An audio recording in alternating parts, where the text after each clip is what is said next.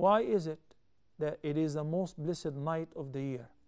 It is because it is Laylatul al Qadr. And the word Al Qadr is different than Al Qadr. Al Qadr means the great value, the great fortune, the great honor.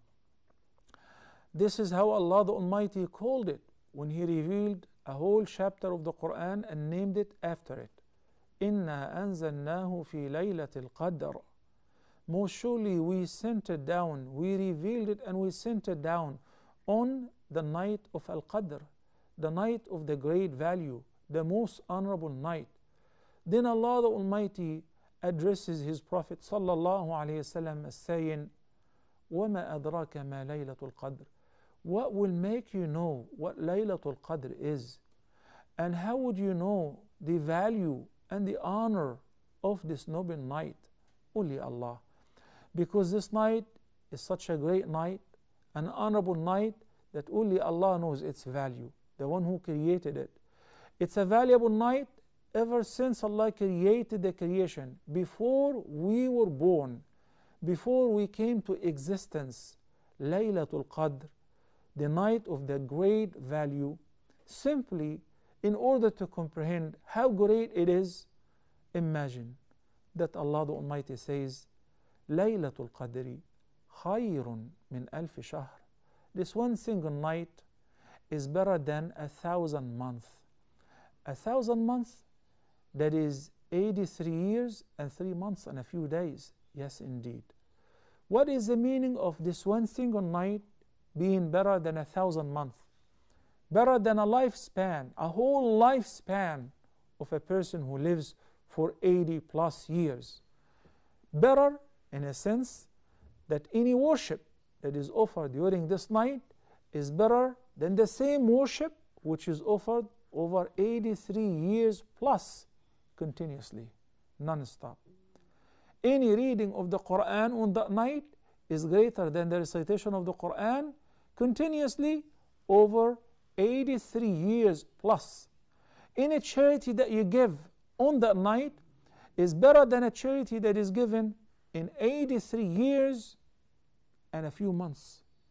Any standing at night in prayer is superior reward and better before Allah subhanahu wa ta'ala than the night prayer which is offered continuously in 83 years on every single night and a few months. Subhanallah. Why?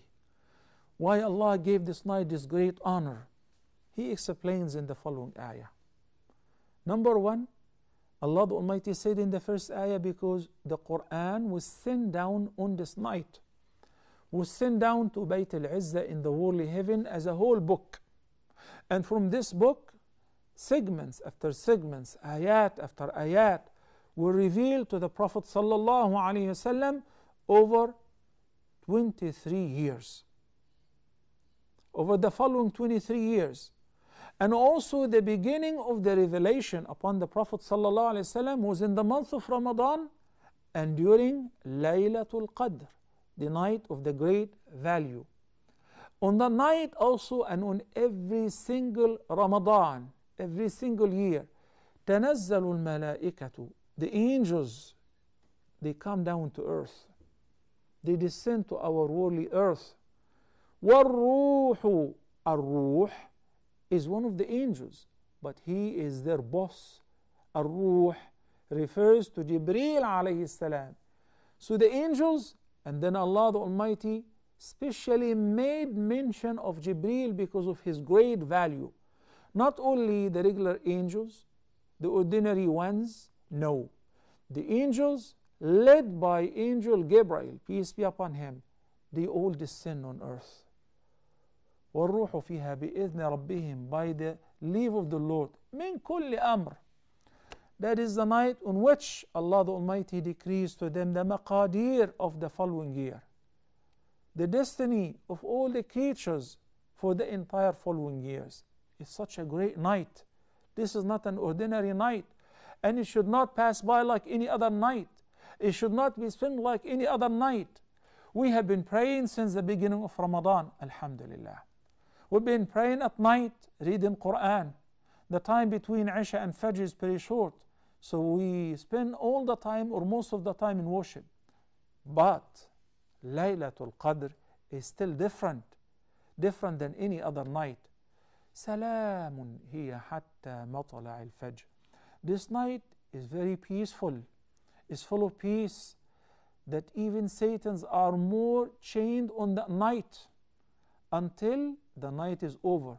When is it over? At dawn, matla' al-fajr. In the hadith, the Prophet sallallahu alayhi wasallam said, إن الشمس تطلع كل يوم بين قرني الشيطان إلا صبيحة ليلة القدر. On every morning the sun rises between the two horns of Satan. He appears between where his horns are holding the sun in between them. So those who worship Satan, they worship during this time. That's why it is not permissible for us to pray during this time at sunrise and at sunset, except on the morning of that night. This night the earth is protected from Satans. Satan himself does not appear on that night until its morning, does not even appear before the sun for his worshippers on the morning of that night. Ubadah ibn al-Samit narrated that the Prophet ﷺ said, وَلَا يَحِلُّ لِلشَّيْطَانِ أَنْ يَخْرُجَ مَعَهَا يَوْمَئِذٍ. It is not allowed for Satan to come out on that night or on the morning of that night. في تلك الليلة تصفد مردة الجن وتغل عفريت الجن. Which means on that night, even though from the beginning of the month, the Prophet ﷺ said, تصفد الشياطين. Ordinary jinn and Satans are chained, the exception of the most rebellious ones. But on that night, they too will be chained. It's a blessed night. You made us very excited to know which night is it. If that is your question, it is one of the following nights. One of the following nights beginning from tonight until the end of Ramadan. I heard that there are some ahadith that says, iltamisuha, seek it on the odd nights. Tonight is an odd night. In most countries, alhamdulillah, we began Ramadan all the same. Today is the 20th of Ramadan. We still have a couple hours before sunset. Some countries are approaching sunset right now. At sunset, that is the beginning of the first odd night, the night of the 21st day of Ramadan. Yes, in the hadith, the Prophet ﷺ said, you may seek it in the odd nights. Some ahadith specifically mentioned the 29th. The Prophet ﷺ mentioned the 21st, or the 23rd, the 25th, the 27th, or the 29th. And some ahadith mentioned from the end of the month, which means the odd could be even and the even could be odd. I'm not taking no chances. No one should take a chance or guess it was tonight or the night after tomorrow. No. From tonight, inshallah, every night you should perceive it as the night of the great value, as the night of Al Qadr. Don't take a chance. You never know. If you're so lucky to pray during this night and to stand in qiyam during this night, then inshallah, you have a whole lifespan of 83 years of worship in the scale of your good deeds, and even better, because Allah said, khayrun. The worship of this night is khayrun min alf shahr. So we're going to pray, we're going to recite Quran. Some of us would remain in i'tikaf. All of us, whenever you enter the masjid to pray Taraweeh, intend i'tikaf. Ya ikhwani, whoever prays the Isha in Jama'ah tonight, and if it happens to be Laylatul Qadr, has indeed did Qiyam tonight for Laylatul Qadr.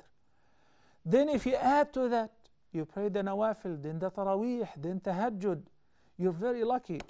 You have been chosen by Allah. You've been invited to His house. You're His guest. وَحَقٌّ عَلَى الْمَزُورِ أَنْ يُكْرِمَ زَائِرَهُ. It is the duty of the host to honor his guest. You're the guest and Allah is the host. What kind of honor will we get after this call, inshallah? Assalamu alaikum. So let's learn some very interesting steps to take advantage of this blessed night, which will also answer questions pertaining to the same subject. fill your pocket with some change and cash. On every single night in the remaining last 10 nights of Ramadan, give a sadaqah. This sadaqah could be 10 bucks, 10 dirhams, 10 riyals, $10, could be 100, whatever you can afford, could be one. Make every one of your children donate a pound, a dollar, a euro, just a single coin. This single charity which you give tonight and on every single night until the end of Ramadan is nothing as far as the value. But as far as the reward, it is beyond your imagination. You cannot calculate how much reward will you get for it. Every ibadah which is offered on Laylatul Qadr is better than the same ibadah that is offered continuously over 83 years and a couple months. So that's a very simple practice that we need to do. Whether you drop it in the donation box in the masjid or zakah box, or if you know people, the gatekeeper, the driver, the maid, relatives who are poor. So the more you give, definitely the more reward you will get. That is something which people always think that to give you have to give something valuable. No. Even if it is something very little. You know what? Take some baklawa to the masjid tonight. When you're going for Taraweeh, take a box of dates. Take a box of bottled water so that you distribute it upon those who are praying. Some sweet, some refreshment. Do something so that the public will benefit out of it. If you do not do it by hand, send it overseas to your country, to people who accept donations, to non-profit organizations on daily basis. So every night you do something like that. If you're in i'tikaf, ask your wife, ask somebody to give every day that much. In the streets, you meet people who are poor, give them something on daily basis in the remaining 10 nights of Ramadan. You're going to see wonders as a result of that. As I said, those who pray Isha in Jama'ah, as the Prophet ﷺ said, من صلى العشاء في جماعة فكأنما قام نصف الليل. Praying Jama'ah, Isha in congregation, is equivalent to praying for half of the night in Tahajjud or the night prayer. ومن صلى الفجر في جماعة فكأنما قام الليل كله. And if you pray Fajr in Jama'ah, that is equivalent to praying for the whole night. If you pray Isha, then Sunnah and Witr, Alhamdulillah, you prayed the Qiyam, which is the minimum. But this is a night that is not to be missed. Because again, I have no assurance that I'm going to live until next Ramadan. Only Allah knows who's going to live and who's going to die. We have people who produced this program last Ramadan, and a couple months ago, they're young, they have a long way to go, they have young kids, they're very physically fit. Finished Askuda, they went home and they had a heart attack. He died. So Alhamdulillah, you're still alive. You're witnessing this Ramadan. Be very eager to take advantage of this night. Do not let go. Assalamu alaikum. In the sound hadith, which is collected by Al-Bukhari or Muslim, Abu Hurairah, may Allah be pleased with him, narrated a hadith. A segment of this hadith, the last segment, the Prophet ﷺ says, وَمَنْ قَامَ لَيْلَةَ الْقَدْرِ إِيمَانًا وَاحْتِسَابًا غُفِرَ لَهُ مَا تَقَدَّمَ مِنْ ذَنْبِهِ. He will happen to pray on Laylatul al Qadr and stand in prayer out of faith and anticipating the promised reward from Allah, all his previous sins will be forgiven. Can you imagine? In a single practice, for a single night, all your sins will be forgiven.